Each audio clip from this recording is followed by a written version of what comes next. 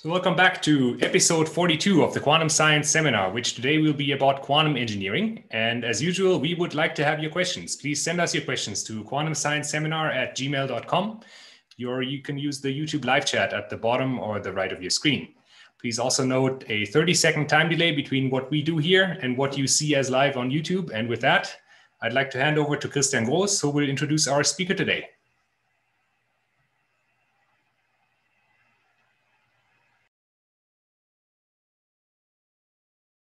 Christian, you're on mute. Sorry, okay, second try. So we are very happy to have Monika speaking at the Quantum Science Seminar today.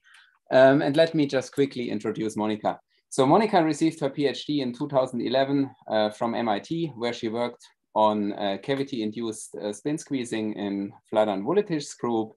She then moved over to Munich, to the Max Planck Institute of Quantum Optics and the LMU, where she stayed until 2013 as a postdoc. And then she moved over to Stanford, where she is a professor since then.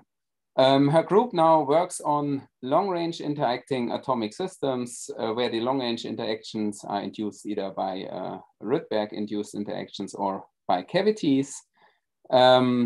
Then important to mention, she really received a really impressive list of prizes, and I think I should just mentioning the most recent one, Monika. I hope that's enough.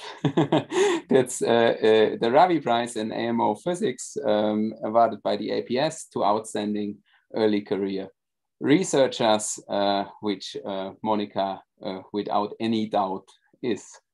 And now I don't want to steal any more time of Monika's and hand over to her and let her speak about quantum spin dynamics with optically programmable interactions. Monika, the stage is yours. Thank you so much for the invitation.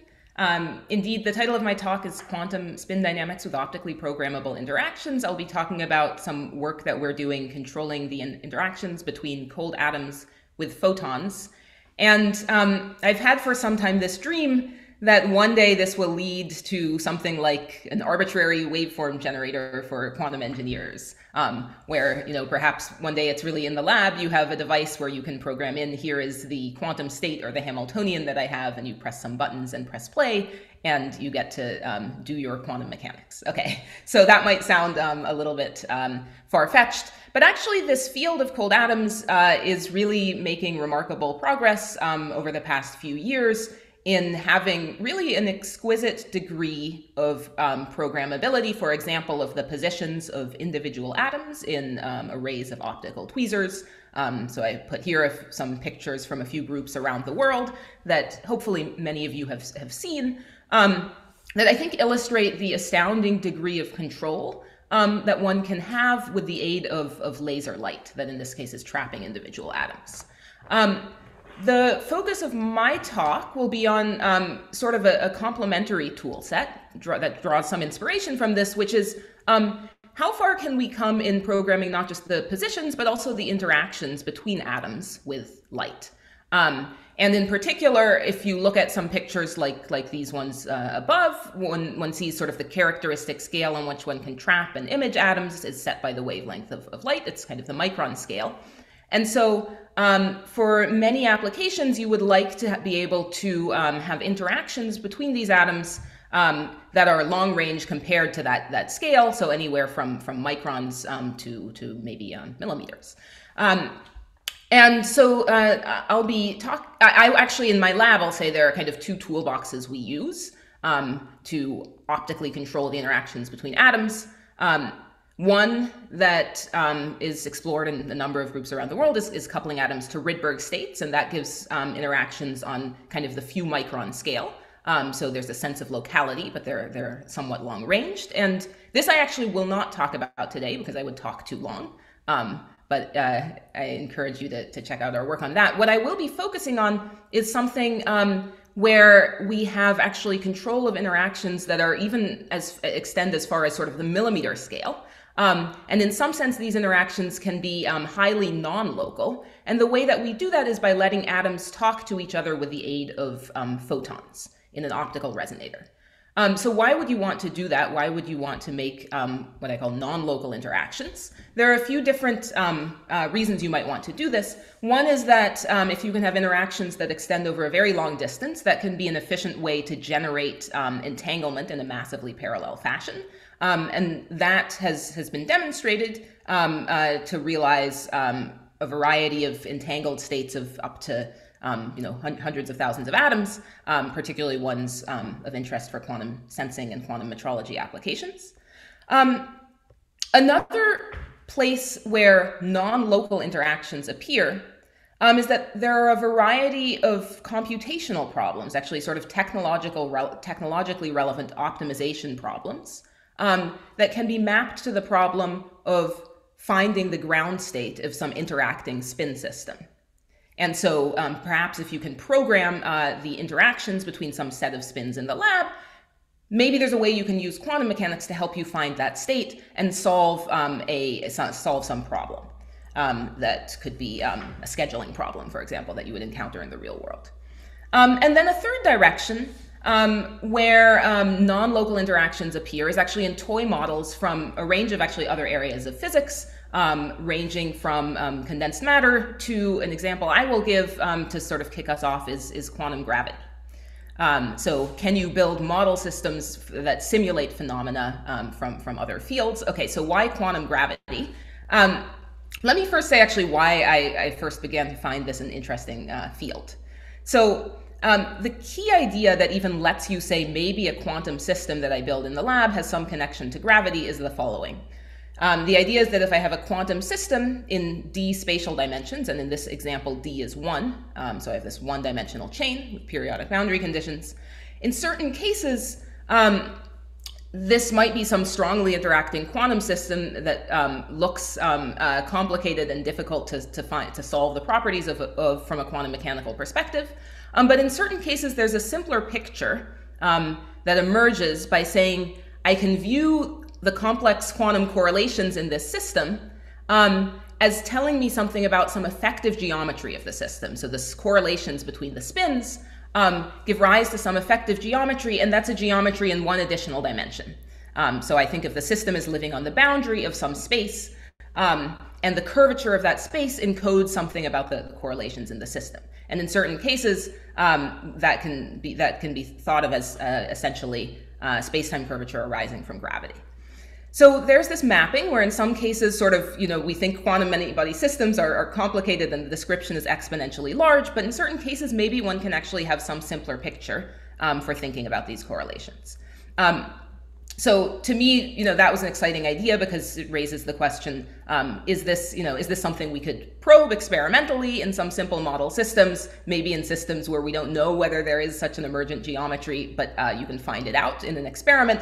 And if so, could that give you a starting point for having a different lens through which to understand quantum many-body physics?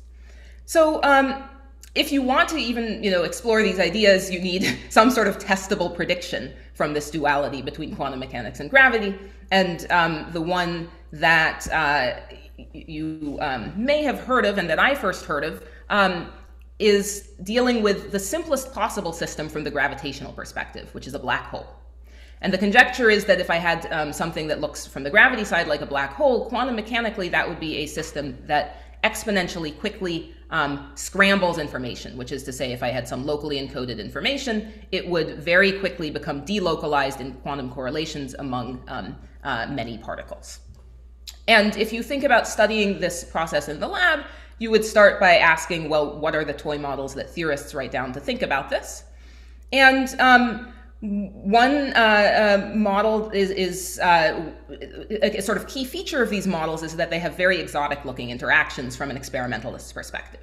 So for example, you might have a model of particles that can hop in a correlated and completely non-local fashion. This is called the Sachdev-Yekatayev model, what I've shown here on the left. Or you might have actually some of the early proposals for studying this phenomenon of fast scrambling involved quantum models of billiards that weren't moving around in sort of, on a standard looking billiard table, but actually moving around on a tree graph.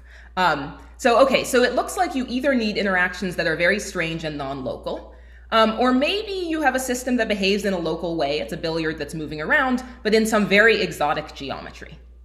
Okay, so we're going to ask, can we explore things like this in the lab? Let me start on the left with this idea of non-local couplings. We'll come back to exotic geometries later.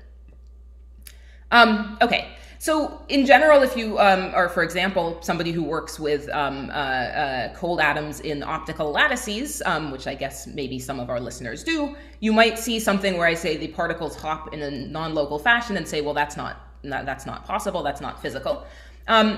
But for those of us who work with atoms and photons, there's actually one kind of natural way to think about generating processes where particles can hop in a non-local fashion, and that's to let the particles be spin excitations and their hopping be mediated by light, which is to say, if I can have a process where I have some spin exchange process, I can think of that as a particle that hopped between two sites. And what we will do is let photons mediate these spin exchange processes, and because photons travel at the speed of light, these processes can happen essentially instantaneous, which is essentially instantaneous for our purposes. These processes can be effectively non-local. Okay, so the concept then is I'm going to have, let's say, in the simplest case, a two-level atom, where I can think of the ground state as and sort of an empty site, the up state as an occupied site. And if I want to have these interactions mediated by photons, what I can do is convert a spin excitation into a photon, and then I would like that photon to be converted into a spin excitation of another atom. And in order for that to happen without the photon leaving my system, we put everything between two mirrors, so in an optical resonator, and that gives us an enhancement of the probability that the photon emitted by one atom will interact again with another. And I think it's worth just pointing out that photon-mediated interactions show up by now in actually a wide range of different physical platforms, from microwave photons coupled to superconducting qubits to optical photons coupled to solid-state defects to atoms talking to optical photons in systems like the one that I will talk about. And which system you choose might depend on your application. One thing I think that's worth pointing out is that in these atomic systems, one of the kind of nice features is the scalability. So there are experiments working with well-controlled interactions between two atoms in an optical resonator, or between 10 to the 5 atoms in an optical resonator, depending whether the focus is on implementing quantum gates or making some massively parallel collective entanglement for quantum sensing applications. So indeed, in this sphere of sort of the many atom regime of these cavity experiments, there are really two main directions that have so far been explored. As I mentioned earlier, there's a strong track record in harnessing photon-mediated interactions to generate collective entangled states with applications, for example, to enhanced atomic clocks. And then another direction where there's been quite a lot of work is in simulating phenomena, primarily inspired by condensed matter physics, so ranging from super solidity to topological phases, and starting to explore what are the unique differences of systems where inherently it's a non-equilibrium system that is driven by light. So already these systems have a quite strong track record in the area of quantum simulation. We'll see if we can take this in a new direction. And I'll comment here, so I mentioned super solidity topological phases. One other point that I'll mention is there has been work towards realizing spin glasses, which is another condensed matter inspired direction that I will comment on again briefly towards the end. So, okay, so how do you realize all of these systems in some way rely on a way to control interactions? And in our case, the simplest thing we can do is this spin exchange process, but I just want to highlight, in order to have this be optically controlled, the way that we do this is we turn on a drive field consisting of, in order to drive a Raman process, where I will have one atom absorb a photon from the drive field, emit into the resonator, a second atom reabsorb that photon and flip its spin and re-emit into the drive. So this gives us a way to have an optically controlled spin exchange interaction. And in the experiment, that looks something like this. So here's our optical resonator. It's two mirrors, 5 centimeters apart. And in order to observe the dynamics, the type of thing we do, initially I'll show pictures where we're working just with a single spatially extended cloud, a sort of order millimeter scale. And we can, for example, initiate the system with some spin excitations in a particular region of that cloud. So horizontal is position, vertical is time. And as a function of time, you'll see that the spin excitations hop over to another region and back. There are some oscillations indicating the coherence in the system. And you can also directly start to see that this isn't just a system with local interactions where the spin excitations propagate outwards from this point A, but they sort of suddenly show up somewhere else, which highlights the non-locality of this system. And why they show up exactly where they do is something it turns out we can understand very well if we know essentially the local density of atoms and the local intensity of the cavity mode, which is mediating their interactions. So from that, we can basically calculate these dynamics, and they make sense. So that in particular is in calculating those dynamics, what we so far are assuming is that we have an interaction where any pair of atoms interacts in proportion to the local strengths of the local intensities of the cavity mode at their positions. So that's one particular form of interaction that is natural to realize in this system. Every atom talks to every other, but in this relatively simple way. If I go back to asking, does this non-local interaction, should I expect it to be a fast scrambler, for example? The answer is no. There's theoretical work on that by Marino and Ray, and in collaboration with Ehud Altman, showing that this has some interesting features in terms of actually being slow to thermalize, but not a fast scrambler. Okay. So one thing you would like to start doing for any number of reasons in quantum simulation or quantum control is to have more flexible control over the spatial structure of the interactions in these systems. So, just to give an illustration, a few different sort of interaction graphs that we have thought about for various reasons range from maybe you would like a one-to-all coupling. That actually can be interesting for solving one particular class of optimization problem. Maybe you would like something like that tree graph I showed before that seemed to have some connection to the fast scrambling. There's a variety of interesting physics ranging from proposals for other approaches to fast scrambling to also proposals for studying, let's say, spin liquids that involve a combination of local and long-range interactions. So there's a range of different interaction graphs that might be interesting to realize. So we'll ask how you can get more control.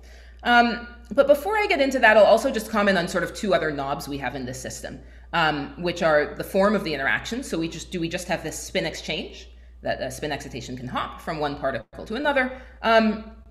Or does one also have an Ising type interaction that the Z components want to align or anti-align?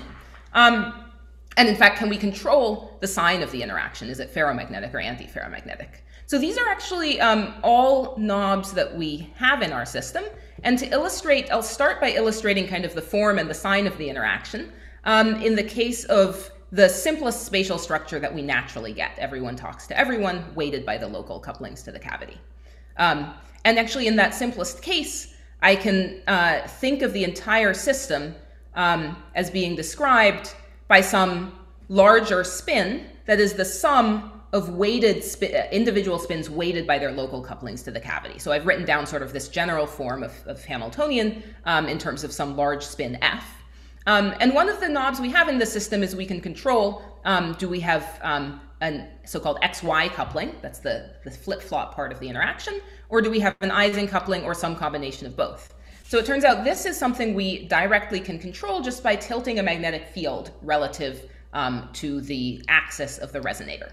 The magnetic field doesn't appear in the Hamiltonian. The Hamiltonian is written in a rotating frame, but physically in the lab, what we're doing is tilting a magnetic field. And one way you can think about this is that the physics of the interactions comes about from the magnetization of the atoms coupling to the polarization of the light in the cavity.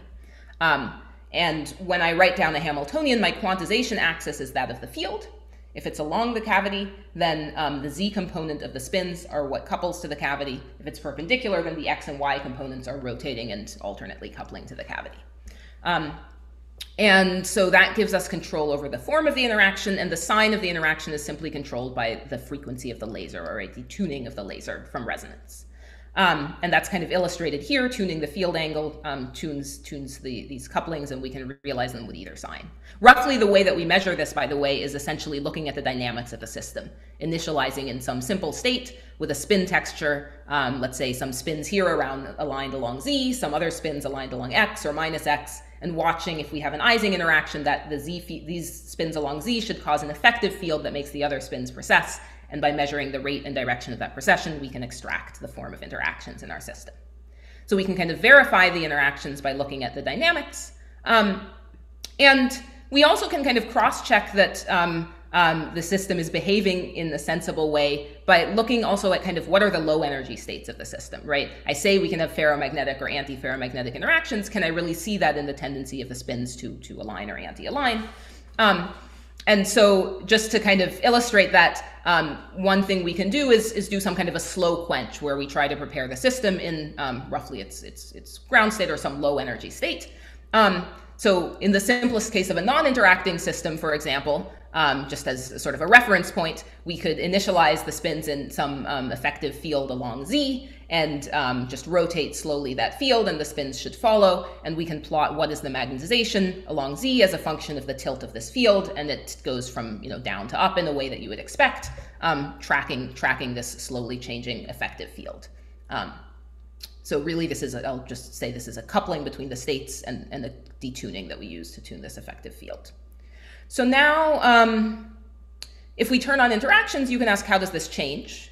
And if you do the same thing in the presence of interactions, let's say I have some choice, but let's take ferromagnetic Ising interactions. There's quite a dramatic change where all of a sudden I see a very sharp jump from, as I rotate my field, the spins either want to point down or suddenly they'll flip to up. And there's sort of a knife edge where this transition happens that is due to this ferromagnetic interaction. The spins all want to align with each other. The opposite effect happens if I switch the sign of interaction, which I can summarize in some kind of plot of the magnetic susceptibility in this system. And in particular, as we approach some critical strength of this Ising interaction relative to the transverse field, we see behavior consistent with a divergence in this magnetic susceptibility. That's that knife edge in the plot, very strong sensitivity to small changes in the Z field. And that makes some sense. That's a transition from a paramagnetic to a ferromagnetic phase.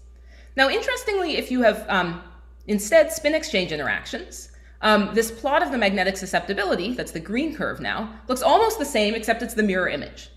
And so, why is that? Why is it the mirror image? Well, one way to understand this is I said I can roughly think of this as one large spin to some weighted couplings of the individual atoms. But it turns out in the simplest case, if the weights were all uniform, they're not, but if they were all uniform, then I could write down an exact equivalence between this Ising interaction term, Fz squared, and xy interactions of the opposite sign up to some term that involves the length of the total spin, which in some ideal case might be a constant if the interactions with the cavity mode are all symmetric. So this indicates that sort of roughly you could expect a symmetry where having Ising interactions of one sign is similar to having xy interactions of the other sign, and that kind of makes this plot make sense. But if we want to start exploring some interesting many-body physics and not just the physics of a single spin, then maybe this should make us unhappy, because I said this shows it's acting like one large spin. So now you can ask the question, can we see a difference between these two cases? And so it turns out one place where you can immediately see a difference is if you subject the system to an inhomogeneous magnetic field. Actually, even without trying, there was some small magnetic field gradient in our system that shows up in the winding of the phase as a function of time. And so again, horizontal is position, vertical is time. You can see some phase winding as a function of time in the absence of any interactions. That's just showing there's a magnetic field gradient. If we turn on interactions, the behavior is quite different.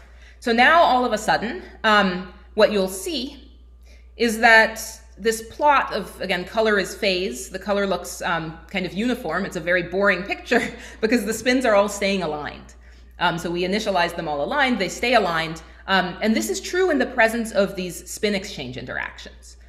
So kind of to summarize that, this is the phase winding across the cloud. For no interactions, it winds. For Ising interactions, it winds. But for spin exchange interactions, for these XY interactions, the phase winding is suppressed.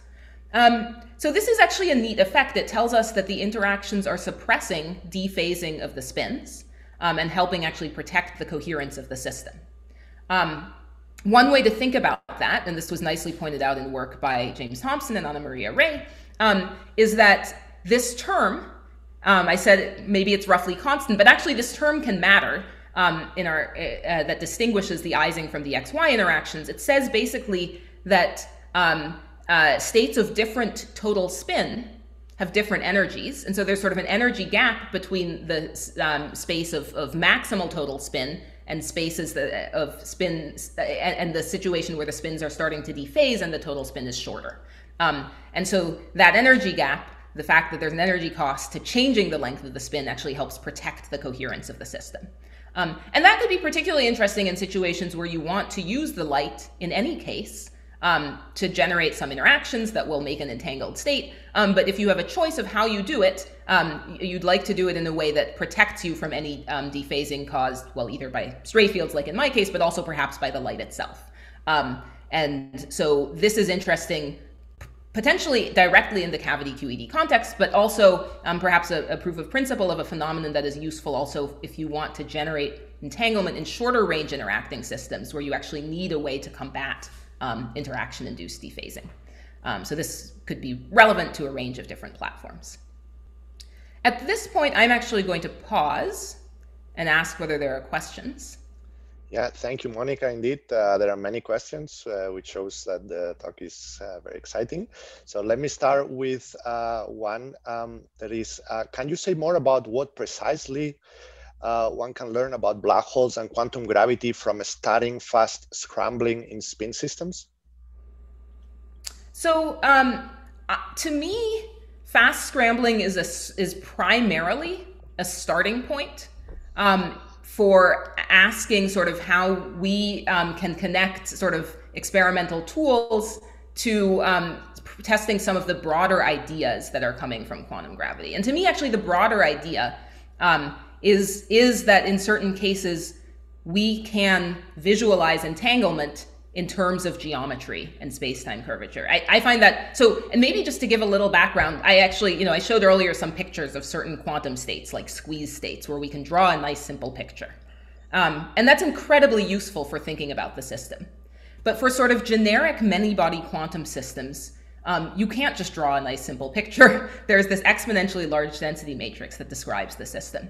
And so finding new ways of kind of simplifying that down and having some simplified description seems generically very powerful. And so there are two aspects to this. One is maybe, can we learn something about quantum gravity? Like, is gravity a phenomenon in the real world? Is gravity a phenomenon that emerges from entanglement? That's one thing that one could hope to study. But to be honest, to me, that feels more like something for the theorists. If they tell me what to measure, maybe I can help, but that's more for the theorists. But then for those of us who spend a lot of time thinking about quantum mechanics, I'm intrigued by the idea, can this gravitational picture give us new tools for thinking about many-body quantum mechanics?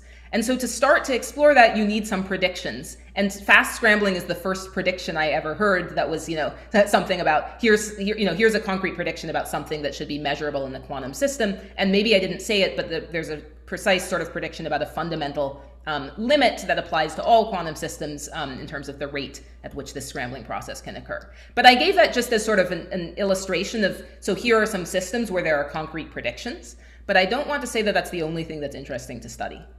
And in fact, I'll sort of start to point toward later in my talk towards asking, can we probe this general idea of some emergent geometry? Good. Then there is a question from the chat from Isaiah Gray. And the question is a quantum system that scrambles as fast as possible always a black hole? So the conjecture is that, let me see. So there's a fundamental limit on the rate of scrambling. And the conjecture is that the systems that saturate that limit are the ones that are dual to black holes. Now, I think the question is, could you have another system that is not dual to a black hole, but that still scrambles at this rate? This is basically a fundamental limit that's set by essentially the temperature of the system. So as a function of the temperature, there's a rate at which this process should occur. that is something where I'm not going to try to answer that question because I'm not. The whole thing is a conjecture, right? So, but I'll say that from sort of maybe an experimental standpoint, if you want to sort of identify candidates for being black holes under holographic duality, that is a signature you would look for. Is it possible to be a fast scrambler without being a black hole? I would defer to a theorist on that. Good. Yeah. And then there is another question. What's the difference between the connectivity graph in such a cavity with n atoms and the connectivity graph of a linear change of ions in a common harmonic trap? In particular, which one do you see as more programmable? So there's a very strong analogy between atoms coupled to photons in an optical resonator and ions that talk to each other via their motional modes. So it's essentially, the mapping is photons in the one case go to phonons in the other case. Now, in trapped ions, one of the tricks that has been played to tune the interactions is basically to have sort of multiple frequency components that are used to adjust the strength of coupling to different motional modes and thereby basically control the power law of the interaction. There are other approaches that involve, I guess, locally addressing the ions, right? That can give a high degree of programmability. In general, there are some limitations on sort of the power laws that are natural to realize in the ion systems. But again, with local addressing, you can kind of do anything. I will get more into the programmability later in my talk. So maybe I will just say that I think, the current state of sort of what's easy and what's hard in the two systems is a little bit different. But actually one of there's a scheme I'll show for programming interactions where very recently, as we were doing this in our cavity experiments, we saw a proposal for doing the same thing with trapped ions recently published. And so, yeah, there are very strong analogies, and I think the techniques in many cases are transferable. Okay, great, Monika. There are more questions, but I suggest we continue, and then we have the questions after your talk. Great. Okay, perfect. So I will just, okay, so we had left off showing that we can use the interactions to protect the coherence of the spins. I had shown you some measurements of magnetic susceptibility, kind of illustrating the control of the Ising interactions and the XY interactions. Some of the measurements I showed, do the spins want to align or anti-align? You could understand actually in a fairly classical picture, and I kind of advertise this as something quantum. So I want to give you a little bit more confidence that there's something quantum going on. One nice way to kind of probe the system and to sort of really see a signature of the quantum dynamics is to take advantage of the fact that each of our atoms, I didn't say it before, but actually each of our atoms is a spin 1. So these are rubidium atoms, the ground state is a spin 1. And one thing you can do, for example, is initialize all atoms in the m=0 state of this spin 1 system. And so from sort of a classical physics perspective, you might say, well, I have 0 magnetization, and if the magnetization is what couples to the light field, then that will be boring, and nothing will happen if I put these spin 0 m=0 atoms in the cavity. But that's not true, and from a sort of a more quantum perspective, you might intuit that something should happen. So for example, if I have these spin exchange interactions, this F plus F minus interaction, then what I can do is take two m=0 atoms and turn them into a +1 -1 pair. So here are basically 100 repetitions of the same experiment where we start with basically all atoms in the m=0 state, and after turning on the light that controls the interactions for some time, we measure the populations in these 3 different states. And you see basically, well, first of all, you notice maybe large fluctuations, but you'll see that there is a correlation between atoms appearing in the -1 state and atoms appearing in the +1 state. And this is a signature of a process where we're essentially generating via these photon-mediated interactions correlated atom pairs in the -1 and +1 state is how we understand this physics. And this is actually something that may be familiar from kind of other physical platforms that you may have worked with. So one example, a direct analogy that actually sort of inspired us to try this is in Bose-Einstein condensates, one can have collisional interactions in spin 1 systems where direct collisions between two m=0 atoms give rise to pairs of +and -1 atoms. I also think of it a little bit like generating, correlated photon pairs. So you might ask sort of what's different about doing this with photon-mediated interactions. One kind of neat feature is that it's fast. It sort of happens on the sub-millisecond scale. But also you could start to ask, can I use the fact that these are not direct local interactions, but long-range light-mediated interactions to start to program in some way with the light field the structure of the spatial correlations that I generate in these systems, which in the simplest case would be sort of uniform correlations across the entire cloud, every atom equally correlated with every other. So in order to start to explore that direction, and to do it cleanly, we decided let's actually start operating with actually an array of atomic ensembles so we can more directly probe spatial correlations. So we work now with an array of typically about 18 sites, each of which has 1,000 or 2,000 atoms in it. We'll put many atoms in each site because for the time being, we benefit actually from having some collective enhancement in the atom-light interaction strength. Okay, and so the question is, how far can we come in starting to kind of program the structure of the interactions between these ensembles? And I said I might want an arbitrary waveform generator for Hamiltonians. We'll be a little bit more modest and say, can we make any translation invariant couplings here, so control the dependence of the interactions on distance, okay? So that will be our goal, to control the dependence of the interactions on distance. And in order to do that, actually, the first thing we need to do is we want to kind of shut down this all-to-all interaction that we most naturally get, where every atom can talk to any other. And so in order to do that, we apply a magnetic field gradient across the system. And so in the presence of the magnetic field gradient, then we can measure when we turn on this pair creation process. So we initialize the atoms in m equals 0. We turn on this F plus F minus interaction. And we look at the positions, correlations between the number of atoms in the +1 state on site I and the number of atoms in the -1 state on site J. Okay, and so this correlation plot shows strong correlations here on the diagonal. That's essentially showing that we have made the interactions local, right? So you see correlations between the number of atoms in state +1 and state -1 on the same site and not on different sites. And that's because we've introduced some energy cost to creating a +1 -1 pair unless the atoms are on the same site. That's what the gradient does for us. And now, in order to control the interactions, to controllably turn on interactions, again, at some distance, all we need to do is drive the cavity not with a single frequency, but with two frequencies. So if we now have two frequencies in our control field, then the energy difference between these photons can bridge that energy cost of creating a +1 -1 pair at a particular distance. And so now you start to see correlations showing up kind of off the diagonal, right? So we've controllably turned on interactions at a distance specified by this frequency difference. And that generalizes, first of all, to varying the frequency, essentially the modulation frequency of the drive field. And as we vary that frequency, so frequency is the vertical axis, distance is the horizontal axis, and you can see the correlations that are strong sort of tracking the frequency separation between these two drive fields.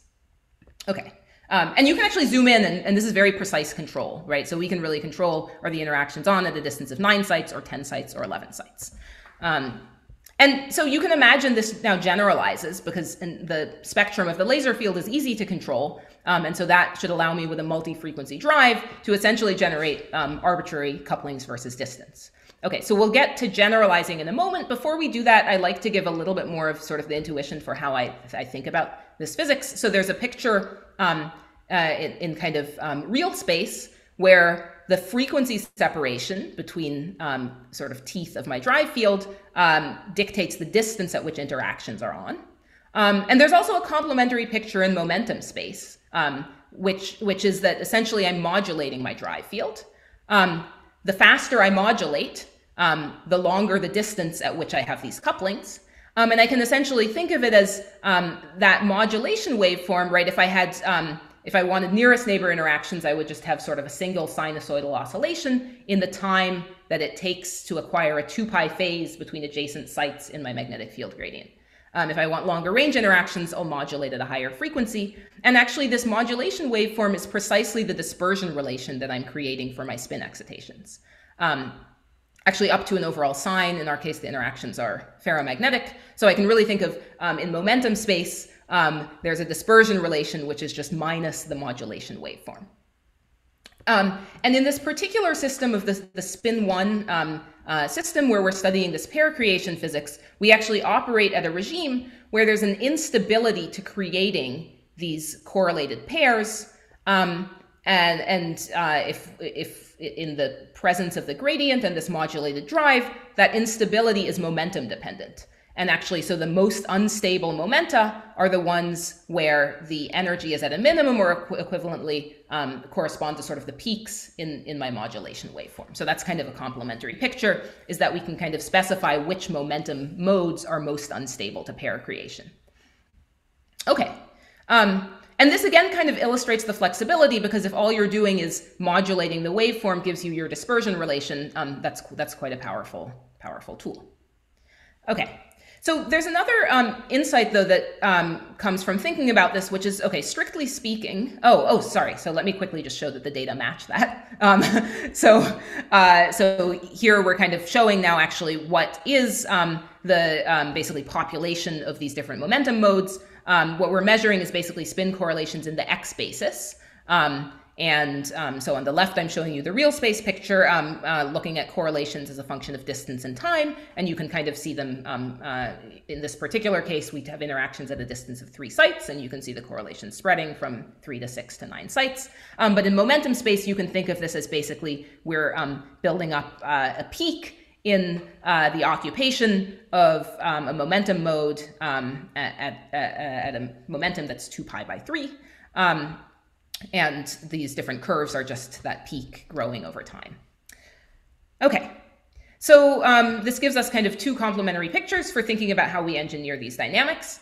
And if we actually think very carefully about this picture in momentum space, there's a subtlety that comes up, which is, strictly speaking, if I want to talk about sort of the dispersion relation for a finite size system, that's only defined at discrete points in time. And so my students said, well, maybe we shouldn't be using a continuous waveform. Maybe we should actually be pulsing this waveform and turning it on only at discrete times. Okay, so we do that. So we can actually compare these cases. It turns out if you pulse this waveform, then what you actually get is a system that is, it's precisely the dispersion relation for a finite size system with periodic boundary conditions. And indeed, if you look at these correlations, you have correlations at some distance of, let's say, 3 sites, but also at the length of the chain minus 3 sites. And so, in fact, this is a way of going from having an open chain to having a ring.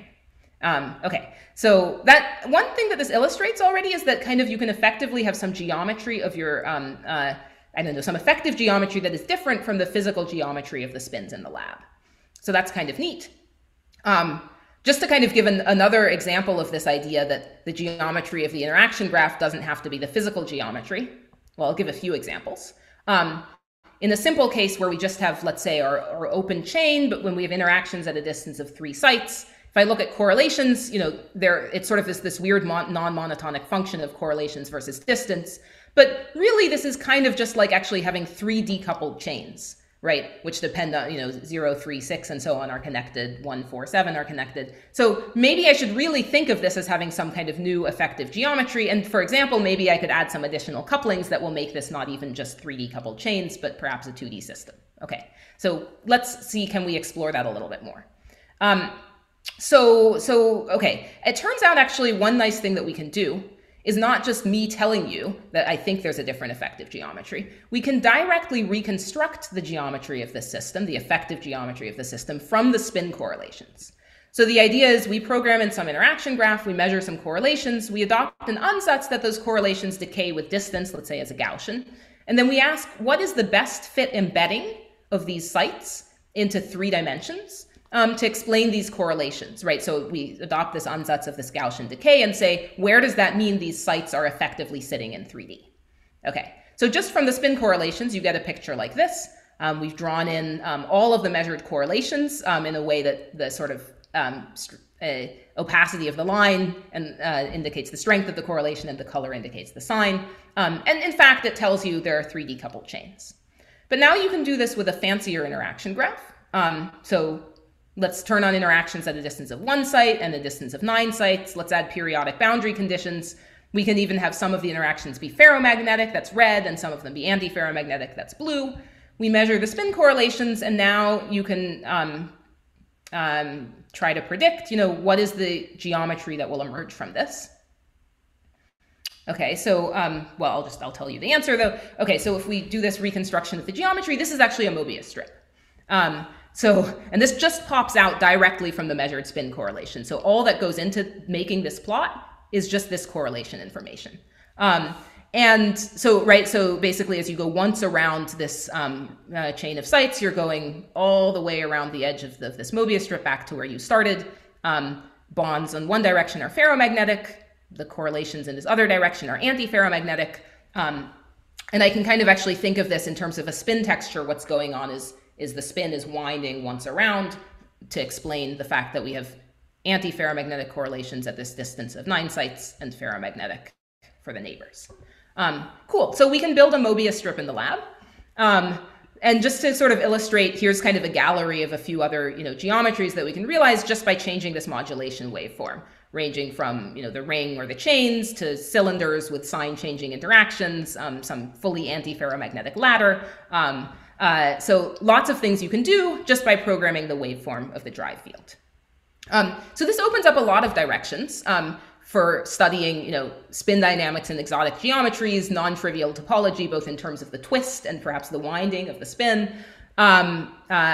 Frustration is something that is natural to study here. We can have interactions that change sign with distance, which is a sort of key feature of spin glass models from condensed matter physics. And you could even imagine adjusting not just the signs, but the phases of the couplings, which also has applications to topological physics. Okay, now some of these are things you can also do in other physical systems. And in thinking about sort of what to do next, we've been somewhat inspired by some other platforms. But I want to actually give a flavor of, and even in these applications, let's say topological phases, you can study them in different systems, but there might be some unique features of the cavity. But I want to sort of give a little bit more of what we can do that's really exotic in the cavity using the non-local aspect of the interactions. And so that brings me back to this quantum gravity story. What could one do to study fast scrambling and this holographic type of geometry? Okay, so I've probably spoken too long, but I need to speak a little bit longer because this is pretty cool. So I hope you'll forgive me. So, okay, so actually with Andrew Daly and Steve Gubser, we had been brainstorming about sort of what would be a neat model to realize if you want to study fast scrambling in the cavity. And the toy model that we spent quite a while thinking about, and you can read about it here, is one where you try to efficiently spread information from sort of one to any other atom by having sort of just a sparse set of a few couplings at distances of 1 site, 2 sites, 4 sites, 8 sites. So every power of 2, you can have interactions. And that you can kind of imagine in sort of a time that's only logarithmic in the system size would let you get information from one point to any other. So we had this toy model, and the idea is you have interactions at distances that are powers of 2. And if they shrink with distance, you can add sort of a power law exponent that lets you tune, do they shrink with distance or do they grow with distance?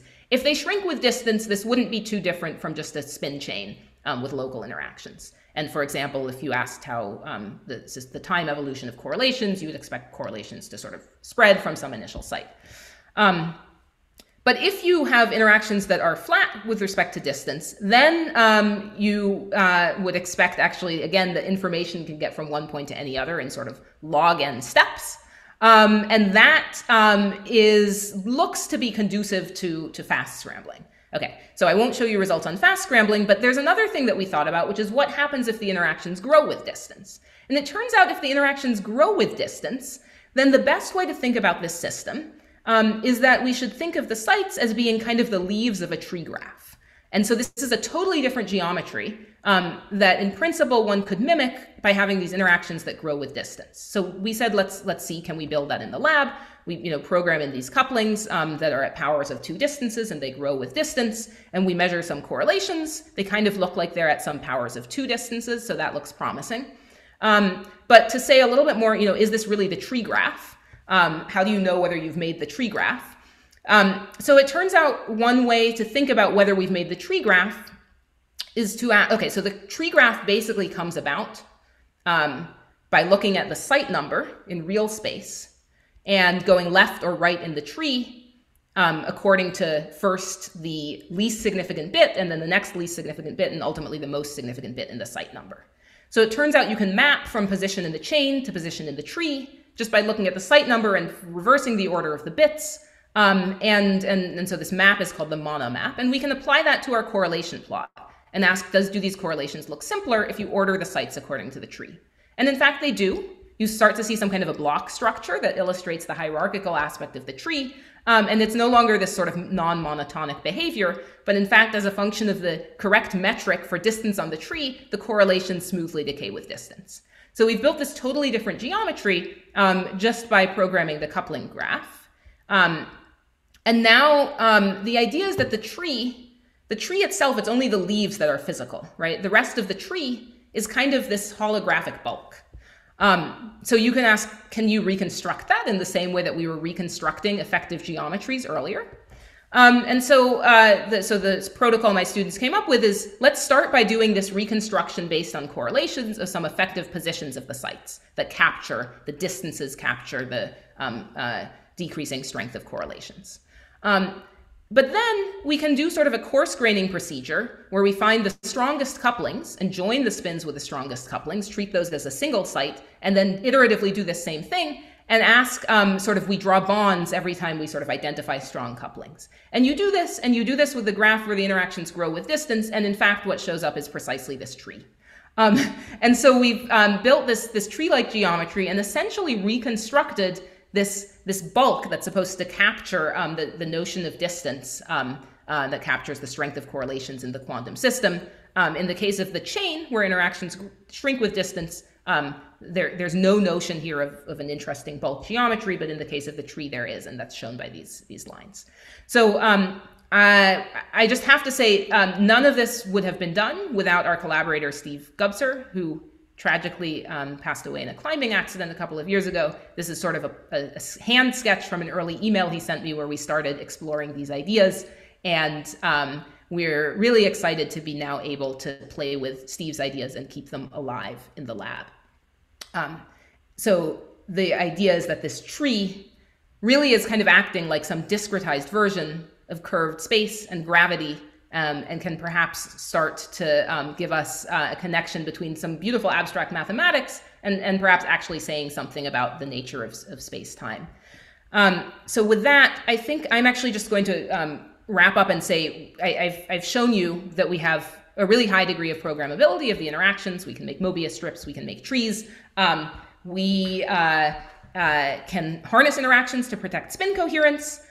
We can start to, with these exotic interaction graphs, really use this as, in some sense, also a kind of a playground for asking to what extent can one have a notion of an effective geometry that emerges just from the spin correlations and reconstruct that in a black box fashion, which could have implications for exploring this idea of holographic duality. But we're also interested in many other directions, taking this, for example, to studies of frustrated magnetism, or using these non-local interaction graphs to study technologically relevant optimization problems. And largely, there are open questions about whether this quantum system can give an advantage for solving those problems. But if you'd like to read about sort of one case that we've studied theoretically where we know there should be a quantum advantage, I just want to advertise a recent paper from my group on harnessing naturally occurring spin-spin interactions in cavity QED or Rydberg systems to speed up one particular quantum optimization problem called number partitioning. So with that, I will just thank my group, and particularly Eric, Avikar, and Philip are behind these recent results on programming interactions and reconstructing geometry. And this entire team makes this possible. So thank you, and I'll be happy to take questions. Thank you very much, Monika, for this fantastic talk. We have a lot of questions. So let's start with one from the chat, from Thomas. Are there any aspects of quantum gravity or black holes apart from fast scrambling that seem like feasible directions of research? Well, to me, actually, this last section on on exploring something like this emergent geometry, right? That actually goes kind of beyond fast scrambling. This question of what are the systems where there's some gravitational dual, and there are certain models where people can write something down on paper and sort of show that there is this mapping from a quantum system to a classical system in one additional dimension with gravity. But sort of how generic is that idea that sort of geometry and space-time geometry and gravity can emerge from quantum mechanics and entanglement?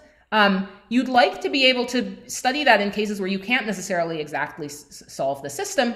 And so having tools for being able to go from quantum correlations, ideally like direct measures of entanglement. So sort of the rigorous, there are sort of rigorous formulations about connecting entanglement entropy to notions of distance and the metric in the holographic dual. So starting to explore this space of kind of reconstructing geometry from spin correlations, to me, I'm excited by the possibility that that gives you a tool for sort of asking how generic is this principle, that there's, are models where there's a holographic bulk and where there's a geometrical picture for thinking about the structure and entanglement. So again, the fast scrambling is a particular conjecture that relates to the holographic duals of black holes and their holographic duals. But black holes aren't the only systems for which we have a gravitational description. They're just the simplest ones, right? And so that's why I think this is much more general.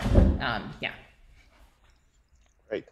So then there is a question, what's the realistic limit of the ratio of the spin couplings to the coherence decay in your system? Yeah, so that's a great question. So currently I mentioned that we are benefiting from having a collective enhancement of the atom-light interaction strength. So the kind of figure of merit for the strength of atom-light interactions is the single atom cooperativity, which tells me if I have an excited atom, what's the probability it emits a photon into the cavity instead of in some random direction. In our cavity, that number is about 7 or so. And actually the mirrors are kind of dirty. So if they hadn't gotten dirty, it was about 200 based on sort of the initial finesse that we had measured. Now you lose a little bit from, matrix elements can come in and reduce that number. And so we're in a regime where that single atom cooperativity is larger than 1. But it's not sort of, when you sort of go through the numbers, you realize that that's sort of not good enough to have very coherent interactions in a chain of individual atoms. So we get this extra boost by having order 1,000 atoms per site. Again, if we had sort of the cooperativity of 200 that is reasonable in our system, then you could have fewer atoms per site and still have sort of equivalently coherent interactions. But it's still like ultimately there's some challenge in the question of sort of how coherent can you make these interactions in optical cavities. And actually one direction that we're sort of starting to work towards is can one actually not use optical photons, but for example, use millimeter wave photons. That's kind of a new direction that we're starting to explore in terms of could you enhance the interaction strength by using sort of a different spectral regime. So that's a regime where cooperativities can be 10 to the 8 for sort of Rydberg atoms coupled to millimeter wave photons. And that could be a neat sort of like long-term direction for having highly coherent non-local interactions. So. Good. So another question, would it be interesting to look at some kind of correlations in the light leaking out of the cavity? Yeah, I think that would definitely be interesting. And so I'll say that we intentionally operate in a regime where there is minimal information like the light leaking out of the cavity because we want to have maximally coherent interactions. So there would be a trade-off there. But also one can sort of explore more dissipative regimes where essentially by working sort of closer to cavity resonance, you could have more information that's coming out of the cavity. And that is something where I think there's probably a huge space of what you could do in terms of correlating what's going on inside with what's going on outside, or asking, can you make some non-classical states of the light with the aid of the atoms. So lots of things you could do there. Our system is not ideally suited to that because I mentioned the mirrors are a bit dirty. So we're not very efficient at getting the light out. And so instead we play with all this information we get from taking images. But I think it's a great direction to explore in the future. A bit related to this one from the chat by Zenkai Lu.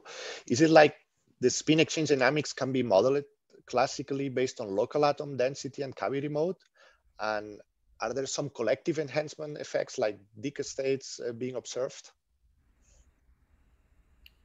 So in terms of the first question, the measurements that I sort of showed in the first part of the talk, we can understand from a mean field model where the inputs are just in the local intensity of the cavity mode and the local density of the atoms.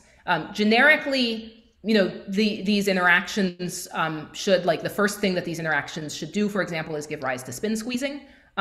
So we didn't directly look at that. That's, you know, been done in other experiments with Ising interactions at least. But so I would say it's not that everything that's going on is classical. For sure, there's interesting things happening with the quantum correlations. And in this pair creation physics, actually, sort of one next direction we want to go is really rigorously. I showed things about correlations, but can we really rigorously say something about entanglement in this system? That's the direction we want to go. So yeah, and so for the pair creation physics, this should be a way to make Dicke states. There's some optimization of sort of detection to be able to show that we have those states.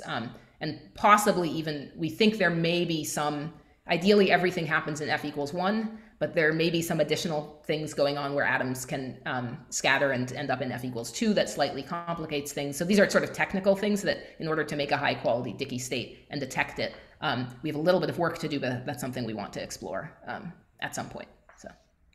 And technical question. So what limits the quality of coupling to the cavity? How symmetric do you think you can make the coupling in the long run? Yeah, okay, so this is a good question. There are kind of two things that can limit this. One is, well, so essentially it has to do with the positions of the atoms in the cavity. And so one effect that you might worry about is how large is the strongly coupled region of the cavity. So we have a relatively small waist of about 15 microns, and the corresponding Rayleigh range is order 1 millimeter. And so that means there's about a millimeter region where you can have reasonably uniform couplings to the cavity. Maybe you want to keep it to, you know, how we work with about a 1 millimeter region, and that's reasonably uniform. But again, sort of the more uniform you want to be, the smaller a region you need to work with. And then there's also the temperature radially can matter. And so, yeah, so those are both effects that can limit it. In some of the earlier experiments, we were actually not in the middle of the cavity and intentionally had some gradient in coupling strengths because it was convenient for observing effects like the non-locality of the interactions, that spin excitations hopped to the most strongly coupled region. In the later experiments with this array, we intentionally kind of center ourselves in the cavity and try to make the couplings reasonably uniform, but there are still probably, I would guess, 30% non-uniformities. I don't have the precise number off the top of my head, but, and so the two things are kind of, one could potentially focus down more if the ensembles are closer together, as long as one is careful about exactly maintaining a good enough imaging resolution. And then one needs to just make them as cold as possible. So. Yeah, thank you very much, Monika, once more for the great talk. I will now pass the mic to Sebastian. Yeah, thank you also from my side, Monika, for a very cool talk. I'd like to remind you that next week on April 8th, we will have yet another cool talk, we think, by Philippe Bouillet, who will talk about atom interferometry. And something you should certainly check out is the virtual AMO seminar that's actually hosted by our speaker, Monika, today. And tomorrow they will have Andrew Jaich speaking about radioactive ions and molecules. I'd like to also remind you that the deadline for submission to our hot topic session on April 22nd is tomorrow. So send us your applications by tomorrow, April 2nd. If you want to get notified about what we do, please go to our website, quantumscienceseminar.com. You can subscribe to our email list and to our Google Calendar. You can follow us on Twitter as well. Thank you for your interest, and we hope to see you again next week. Same time, same place. Bye.